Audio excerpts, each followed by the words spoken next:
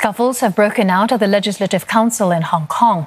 Opposition lawmakers have staged a protest against the re-election of a pro-Beijing politician as House Committee Chair. While Starry Lee of the DAB party won by an overwhelming majority, the pan-democratic camp says they will not recognise her as chair. Roland Lim tells us more.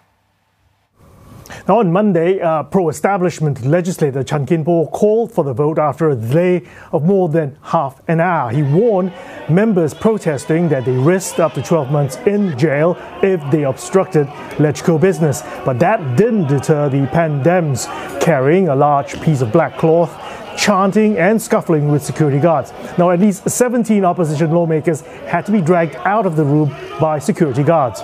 They argued that Andrew Leung, president of the Legislative Council, had undermined LegCo rules by invoking his right to remove fellow pan-democrat Dennis Kwok for filibustering.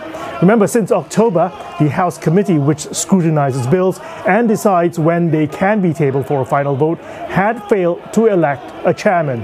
Beijing demanded action to be taken to stop the filibustering, and Mr. Kwok was ousted.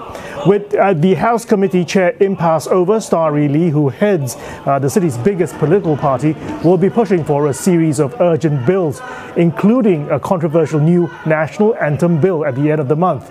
Now, according to the bill, if anyone is found guilty of misusing or insulting the March of the Volunteers, they'd face a fine of up to $820 and 3 years in prison.